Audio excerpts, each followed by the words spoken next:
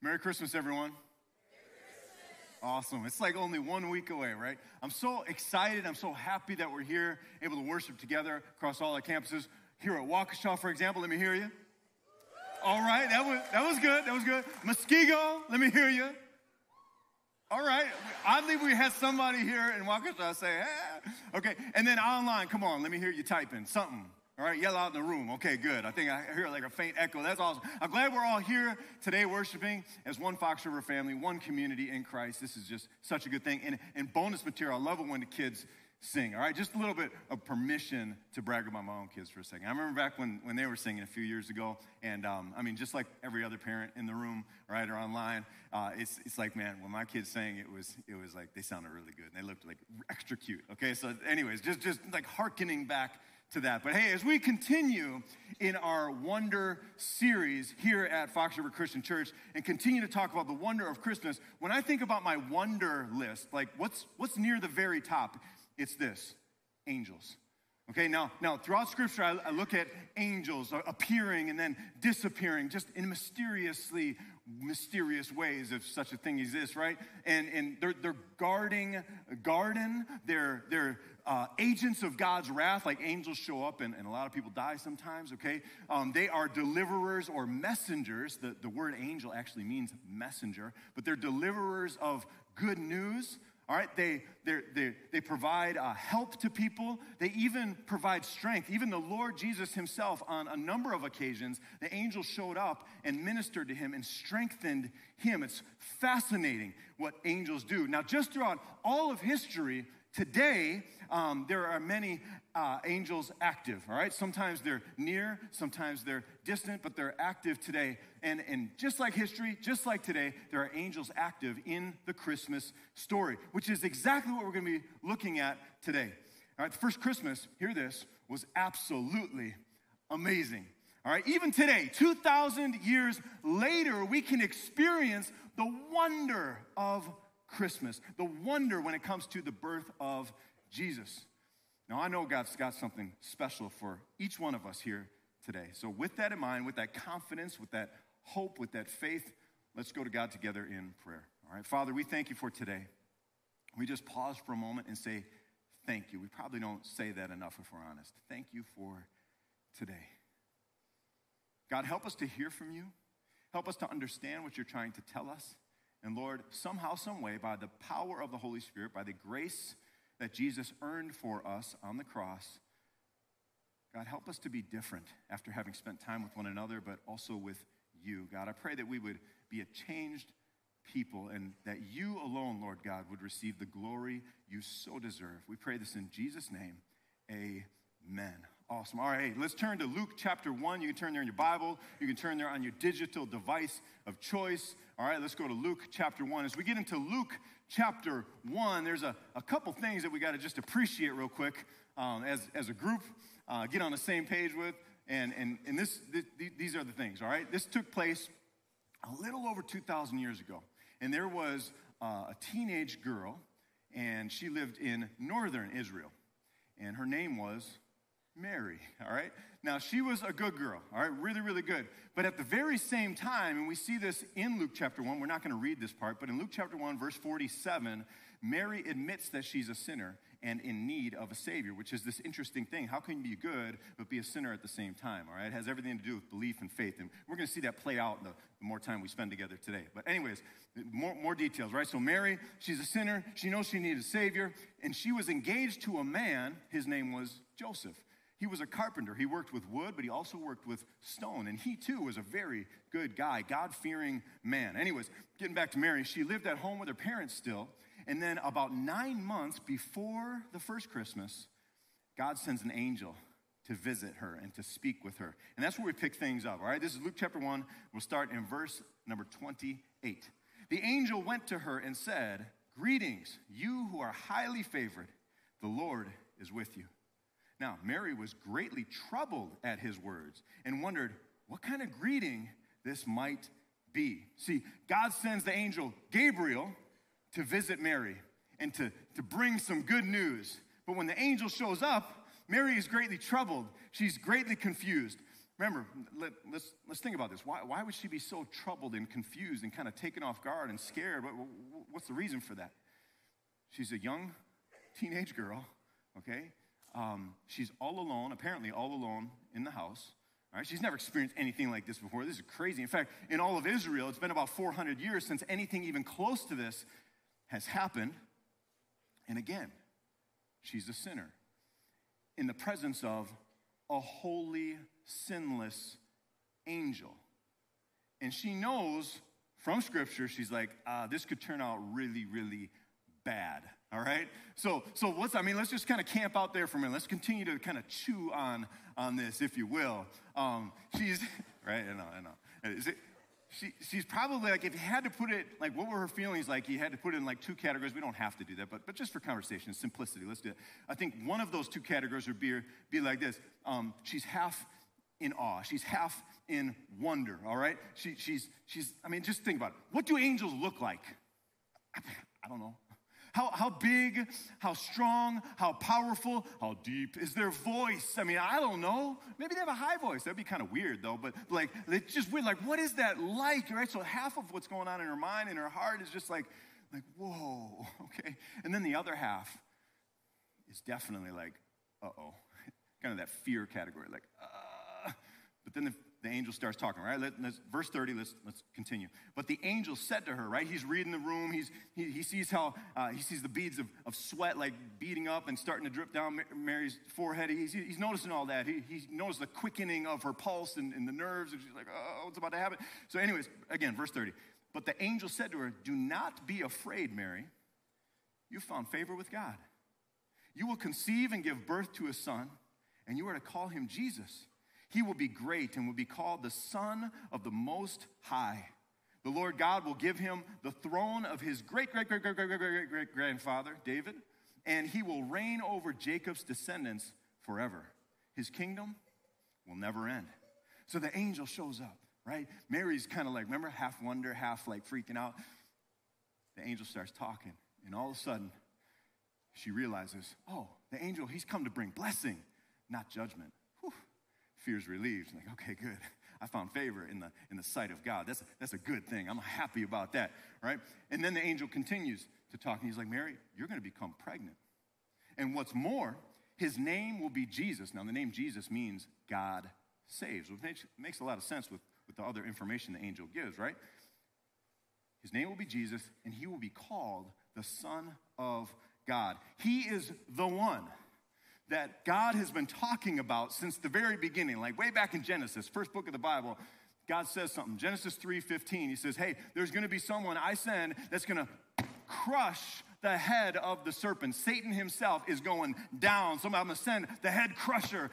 He's the one. Mary, the child is the one. Your son, my son, he's the one that I've been talking about for so long. Through him, God will save his people from their sins. All right, let's keep reading. Verse number 34. How will this be? That's an obvious question, right? Mary's kind of like, oh, that's great, but how's it all going to work out, right? How will this be, Mary asked the angel, since I'm a virgin? The angel answered, the Holy Spirit will come upon you, and the power of the Most High will overshadow you. So, the Holy One to be born will be called the Son of God. How's this all going to happen? Well, again, the Holy Spirit is going to cause a child to be conceived within you. He's going to cause you to become pregnant. And God himself will be the Father. And then let's cut down to 38 here real quick. And here's Mary's response. After all of this, right? There's a lot going on, let's be honest. We get a tiny little snippet of this, but there's a lot going on. Mary says this, okay, I'm the Lord's servant. May your word to me be fulfilled. And then the angel left her. I mean, all this going on. No doubt, Mary is in awe of the angel. But Mary experiences the wonder of Christmas because she listened to the Lord and she followed him. See, that's the key. All right, now let's go to Matthew chapter 1. All right, turn backwards in your Bible just a little bit if you got that. I guess it's easier on your phone or your iPad or something like that, or your computer, right? But go backwards. Matthew chapter 1. As we get into Matthew chapter 1, let's appreciate this. At this point in the story, Matthew chapter 1, where we pick things up in a second, the angel had already talked to Mary. Like all of that had already happened, all right?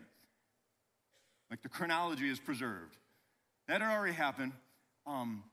Mary, no doubt, had already spoke to her fiancé, her legally married husband, by the way. They're like, according to law, they were legally married yet at that point.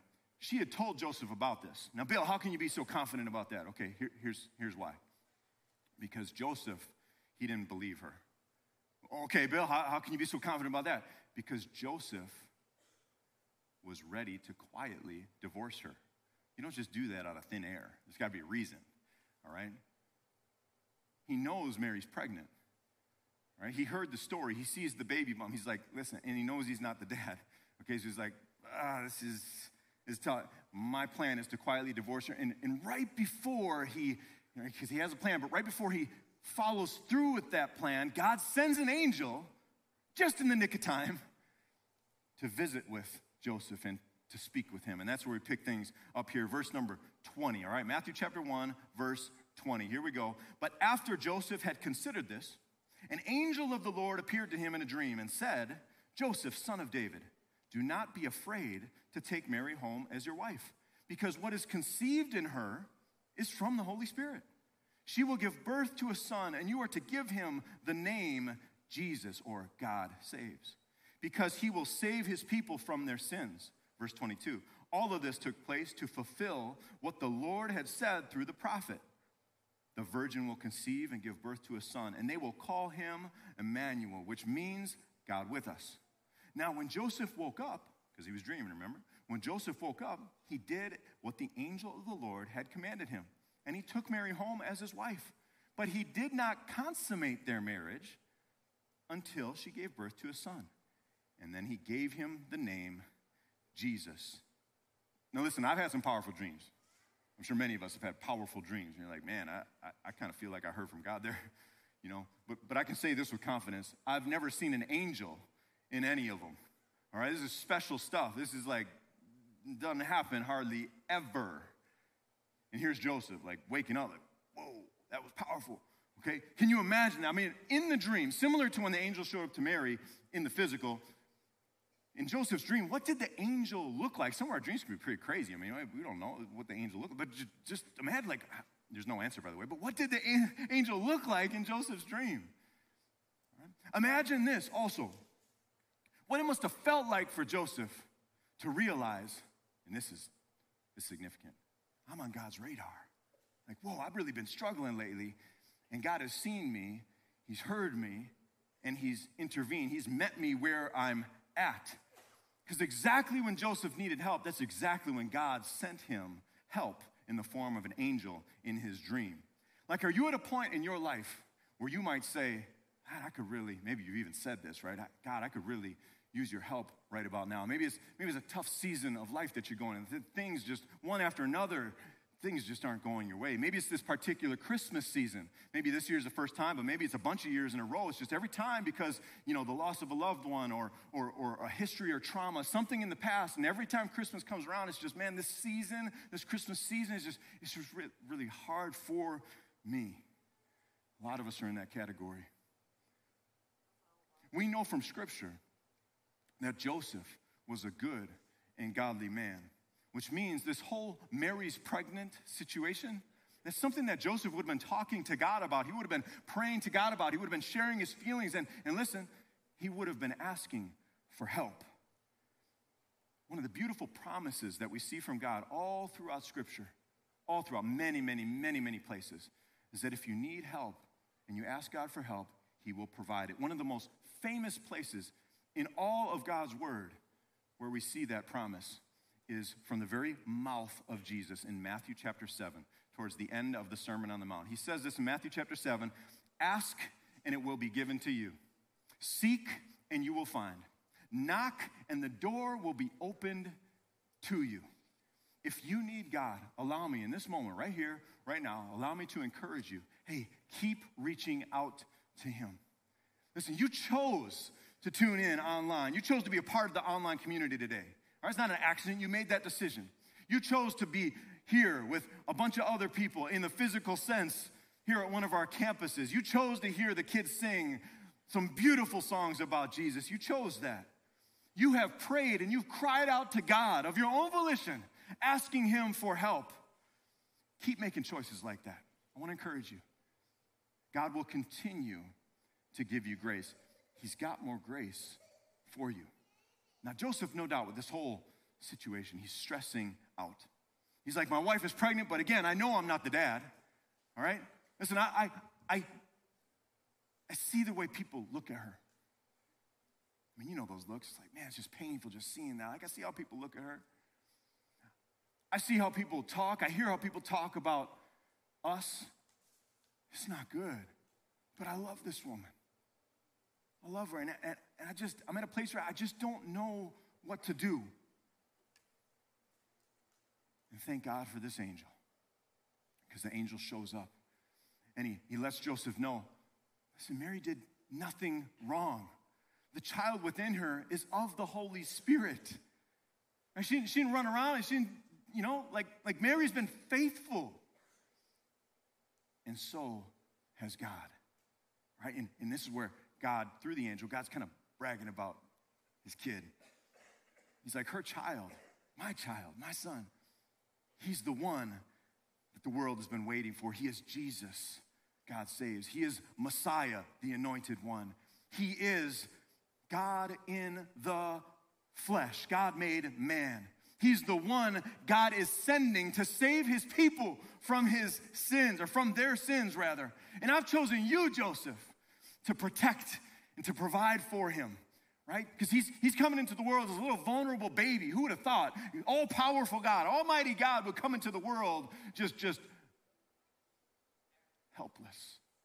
Joseph, I've chosen you to protect and to provide for him. I've chosen you to raise him up in a human sense. Teach him all about how things work. Teach him to be a good and godly man, one who knows about God and follows him just like you do, Joseph. I've chosen you to do that. I've chosen you, Joseph, to love on him like nobody else can. He's only going to have one earthly dad, and I've chosen you. Shout out, by the way, to every parent whose DNA is 100% different than that of their child's. Not only is Joseph in awe of the messenger, that much is obvious, right? Like, whoa. But Joseph is also in awe, even more so in awe of the message itself. I mean, imagine, right? Just wonder about this, the relief that Joseph must have felt. Like, man, I had it all wrong. This was just one big misunderstanding. I was ready to leave this relationship before it even got started. And now I'm instead of feeling that way, I'm feeling like this honor. I'm feeling this privilege. I'm feeling this overwhelming joy just kind of like rising up in me that God chose me, right? In the situation that looks so dark and dim and just messed up. Just when I thought it was over, God is actually calling me to serve him in a really, really special way. And I know it's going to be hard. I mean, raising any child is hard, amen? Right? But like, man, that was a little too strong. Okay, but like, raising any child is hard enough. But this, in this unique situation, it's going to be extra hard. But this much I know. This is Joseph saying, like, this much I know. If God is with me, I can do this. If God is on my side, I can do this. If God is calling me to serve him in a particular way, I'm going to say yes. And I know it's going to work out. It's going to be all right. Joseph, no doubt, was in awe of the angel in his dream. But hear this. He experienced the wonder of Christmas because he listened to the Lord and he decided, I'm going to follow God. You know, one of the most beautiful things, one of the most beautiful facets of the diamond that is the gospel is this. Because of Jesus, because he lived perfectly in our place, because he died on the cross for our sins, because 3 days later he rose for our life, because of the gospel, because he defeated sin, death, and the devil, because of the gospel, Jesus made a way for us to serve and for us to worship and for us to follow God anywhere and at any time. Listen, Jesus made a way for us, not only to heaven, but a way to worship and follow God. Anywhere, anytime, you and I can seek God and we can find him in this season and in any season of life. You and I can reach out and receive his help, no matter how dark, no matter how dim life might be, how crushing or painful this season might be. We can reach out to God. No matter what it is, we can reach out to God and receive his help. You can experience the wonder of Christmas, this Christmas, in your gift giving, for example. When you give a gift, you can bring someone joy. Isn't that cool to see someone smile, they receive, like, oh, I always wanted these tube socks, Grandma. Okay, like wow. Okay. You can give someone the gift, and you can give them joy. All right, somebody who needs help at Christmas time, you can give them the gift of the help they really, really need. Like God's going to provide for them through you. How cool is that? Think of my gift for Jesus. There are kids in Nicaragua that really need medical help, families that need medical help. We can, by God's grace, we can be a part of that. We can bless people with that. Across, on the other side of the planet in Kenya, there's kids, like we can change the trajectory of their lives, right? Just by sponsoring a child and bringing them the hope and the help that they need. In the name of Jesus Christ, we can change their life, their family's life. The community can change because of the good work God is doing in and through us, right? So we can experience the wonder of Christmas through gift giving. We can also experience the wonder of Christmas through gift receiving. Every time we receive a gift, is it not an echo of the greatest gift God has ever given, in that of his son, right? So I can receive that gift and say, oh, God, thank you for reminding me that you gave Jesus, God, and just that wonder of Christmas can wash over us anew. Isn't that a beautiful thing? We can also experience the wonder of God when it comes to family gatherings, or even gathering with friends and family, by the way. And in our community here at church for Christmas Eve services, invite a boatload of people, all right, to be here. Fill up your pickup, right? Don't do that. That's illegal nowadays. It used to be legal when I was a kid. Anyways, so just bring people, invite them. They can come to church. And here's what will happen. We can experience the wonder of Christmas here at Christmas Eve services, all right, and at family gatherings, because there's community there, all right? And there's love there. And those things, right? I mean, check this out. You may have never heard this or thought of this. It's just a cool little thing. I don't want to get too sidetracked, all right? But like in the Trinity, God, the Father, the Son, the Holy Spirit, there's community there. There's love there. And when we get together and worship Jesus with others, no matter what the setting is, we get to experience just a little taste of that right now. We're going to experience it in fullness in a few years, all right? Not in any rush, by the way, but in a few years, we're going to experience the fullness of that. But man, we get to experience that wonder of Christmas in that special way here and now. What a gift that is. All right, listen, Mary and Joseph, along with each one of us, certainly in awe of the angels. But can I show you something? This is like so cool. I've been waiting to share this with you since the beginning of service. Okay, check this out. The angels, they're in awe of something else. All right, check this out. This is 1 Peter chapter 1. There's a bunch of stuff here, so I'm gonna like condense it down just for the sake of time. All right, but Peter, as he begins his letter here, he's talking about salvation. All right, somebody who is a sinner like me, for example, and through faith in Jesus Christ, they receive eternal life, right? And we call that salvation. So Peter's talking about salvation, and then in verse 10, check this out.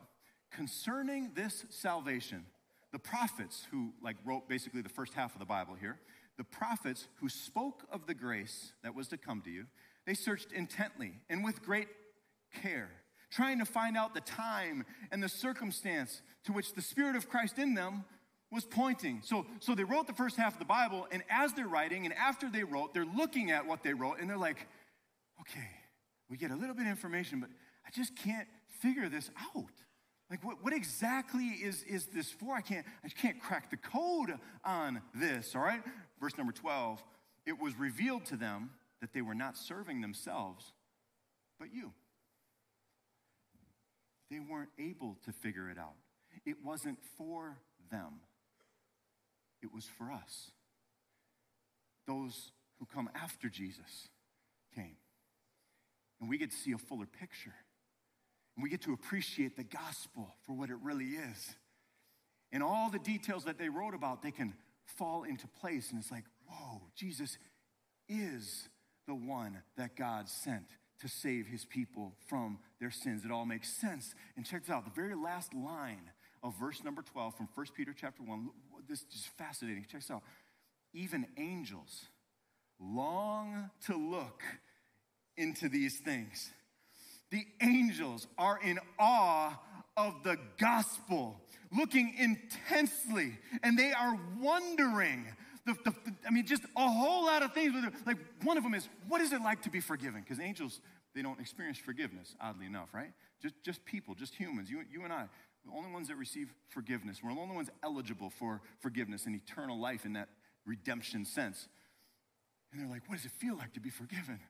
All right? They're thinking, wow, what a wonderful gift of grace. Oh, what a wonderful Savior Jesus is, who came and lived and died and rose and offers this free gift of eternal life, this salvation to people who clearly do not deserve it. Wow. Now what? And they continue to just intensely, they're longing to look. They're like, man, how's this going to play out?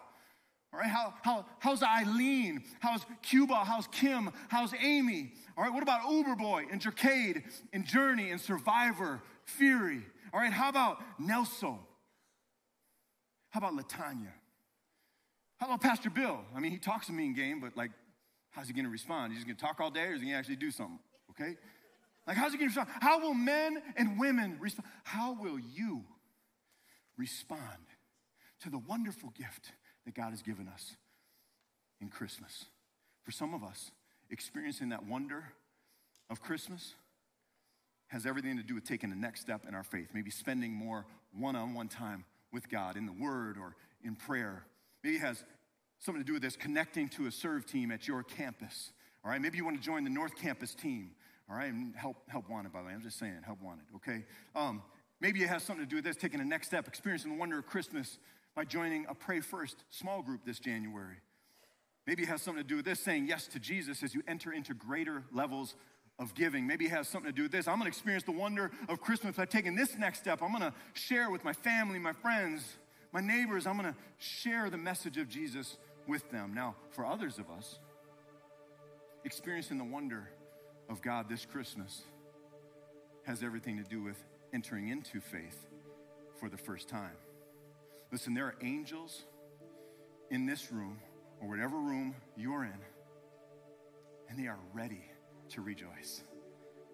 And they are longing to look to see what you are going to do in this very moment. If you believe in Jesus, are you ready to receive him for the first time today? With eyes closed, with all heads bowed, if you are ready to experience the wonder of Christmas by trusting in Jesus to save you, would you let me know right now? Just raise your hand, man. I'm ready to pray that prayer. I'm ready to enter. Thank you, Jesus. I see a bunch of hands. Anybody else? Thank you, Lord Jesus. Thank you, Father. All right, if that's you, online, if that's you, Muskego, if that's you, let's pray. Let's pray together now. I've sinned, Lord, and I need your forgiveness, God. I need your grace. I believe that you died for my sins. I believe that 3 days later, Lord, you rose for my life. I trust in you alone, not myself. I'm trusting in you alone, Lord, to save me and to make me new. I've heard from you, Lord, just like Mary did, just like Joseph did. I've heard from you, Lord, and I want to follow you. And I receive you, Jesus, as Savior right here, right now. Thank you. For all of us here, Lord God, we thank you for Jesus. We thank you for your grace. We thank you for allowing us and inviting us into, and God, thank you for allowing us to enter into and experience the wonder of Christmas. God, even today, Holy Spirit, help us to keep thinking about Jesus, that we would continue to be awed by you over and over and over again. Help us to share the love of Jesus and the message of Jesus with others, that they might experience your wonder as well. Be glorified, Lord Jesus, in and through your church here at Fox River, we pray. Amen.